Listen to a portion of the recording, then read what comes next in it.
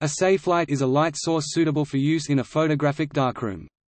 It provides illumination only from parts of the visible spectrum to which the photographic material in use is nearly, or completely, insensitive.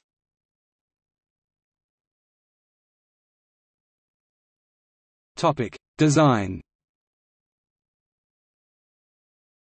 A Safelight usually consists of an ordinary light bulb in a housing closed off by a colored filter, but sometimes a special light bulb or fluorescent tube with suitable filter material coated directly on the glass is used in an ordinary fixture. Differently sensitized materials require different Safelights. In traditional black and white photographic printing, photographic papers normally are handled under an amber or red Safelight, as such papers typically are sensitive only to blue and green light. Orthochromatic papers and films are also sensitive to yellow light and must be used only with a deep red Safelight, not with an amber one.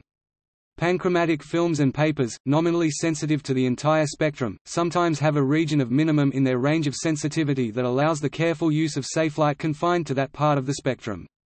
For example, Kodak Panelure panchromatic paper is tolerant of limited exposure to light filtered through a Kodak 13 Safelight filter.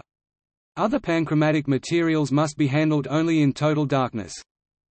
Many photosensitive materials used in technical and industrial applications, such as photoresist, are sensitive only to blue, violet, and ultraviolet light and may be handled under a brighter yellow Safelight. Low-pressure sodium vapor lamps sometimes are used in larger industrial darkrooms.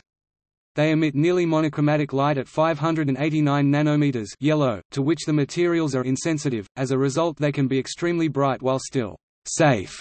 The word safe in Safelight is relative, as in most cases, a sensitized material eventually will be affected by its Safelight if exposed to it for an extended length of time.